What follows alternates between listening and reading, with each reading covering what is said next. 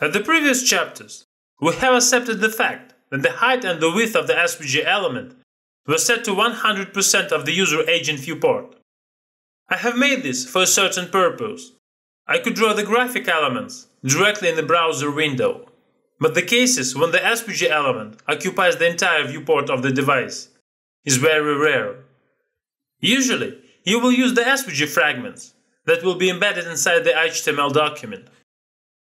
In this chapter, we will examine a topic that is very difficult to explain. Usually the authors avoid its explanation.